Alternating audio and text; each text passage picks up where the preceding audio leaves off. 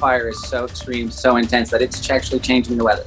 We begin at 5 o'clock with the ever-growing and raging Bootleg Fire in southern Oregon. Now at 241,000 acres in spots, firefighters are even being forced to retreat from the battle. And this fire isn't just bringing flames, but lightning too. As it's grown so powerful, it's creating its own weather. Maggie Vespa has the latest.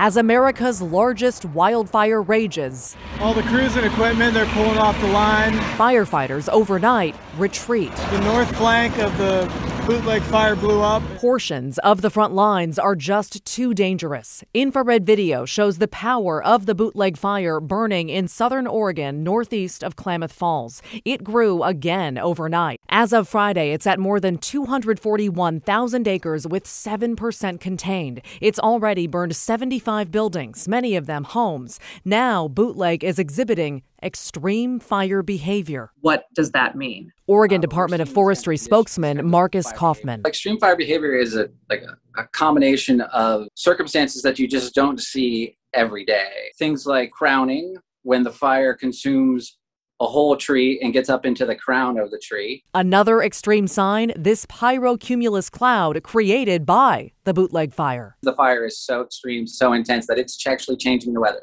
It's changing the direction of the winds. It's creating its own clouds. It's creating lightning. Lightning is the last thing evacuees want to hear about. The trees were exploding.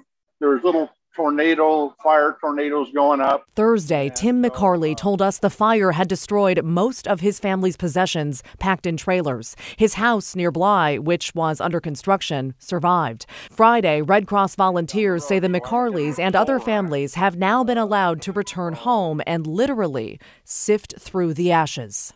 So these are what the sifters look like. It's just a box that has chicken wire attached to it, so they can literally sift through the ashes to find if they can find jewelry or if they can find keys. Despite the devastation, evacuation orders lifting in some areas is a sign of progress, and more crews are arriving from out of state to help. The state fire marshal tweeting photos of reinforcements from Washington and California. They'll battle brutally dry conditions fueled by record drought and last month's historic heat wave, which killed more than 100 Oregonians. Obviously, the West is the canary in the coal mine in terms of climate. Governor Kate Brown on MSNBC Thursday. Climate change is happening. Our people are dying.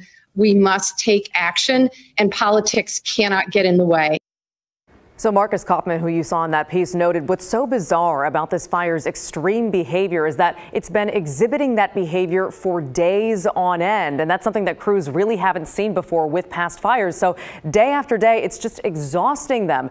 And that's why we were so glad to see this tweet today from AccuWeather. Proby, the therapy dog, traveled to southern Oregon to keep firefighters' spirits up amid this grueling fight. Dan? Yeah, they'll certainly need it. Thank you, Maggie.